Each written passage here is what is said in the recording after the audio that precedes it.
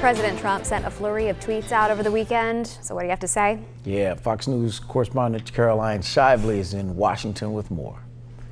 Even though the initial part of the president's trip to Florida was spent meeting with those involved in last week's high school shooting, the majority of his time was spent at his estate in Mar-a-Lago, where even by his standards, he was unusually busy on Twitter.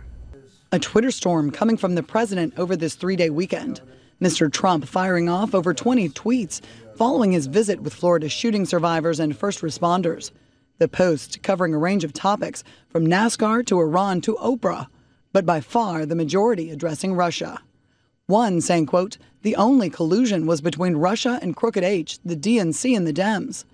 Another adding, if it was the goal of Russia to create discord, disruption, and chaos within the U.S., they have succeeded beyond their wildest dreams. Plus today, the president calling out President Obama, asking why he didn't do something about Russian meddling. Vice President Mike Pence, in an exclusive interview on Fox and Friends this morning, also addressing the Russia topic and special counsel Robert Mueller's recently released indictment of 13 Russian nationals.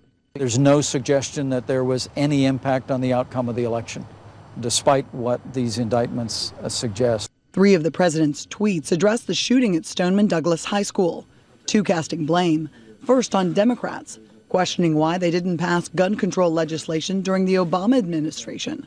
The second, criticizing the Federal Bureau of Investigation, saying, quote, "Very sad that the FBI missed all of the many signals sent out by the Florida school shooter. This is not acceptable. They are spending too much time trying to prove Russia collusion." Some of the students who escaped last week's shooting fired off their own criticism of the president's tweets, accusing Mr. Trump of being needlessly divisive. This Wednesday, President Trump is planning to host a listening session with students and teachers from Florida. In Washington, Caroline Shively, Fox News.